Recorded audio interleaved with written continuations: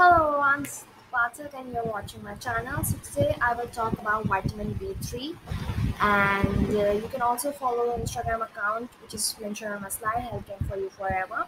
So let's get started with this particular presentation on vitamin B3.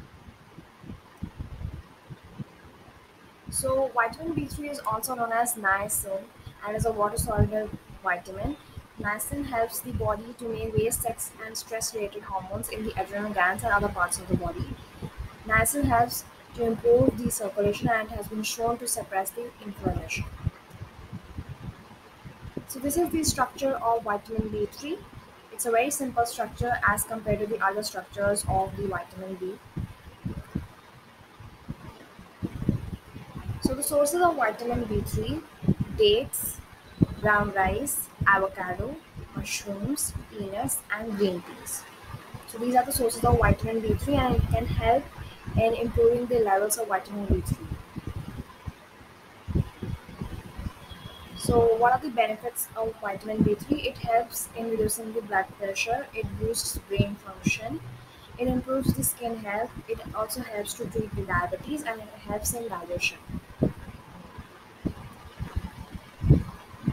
Deficiencies of vitamin B3. So, the main deficiency of vitamin B3 is pellagra, and pellagra leads to 4 Ds. First D is diarrhea, okay. Then second D is dermatitis. Okay, and the third D is dementia, which means the loss of memory. And dermatitis is the skin inflammation.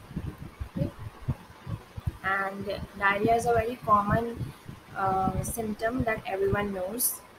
Okay, so the last D is death if the paragraph is not treated well. So these were the deficiencies of vitamin B3. I hope you really like this video. Please don't forget to like and subscribe my channel. Thank you so much. Have a good day. Stay safe and healthy.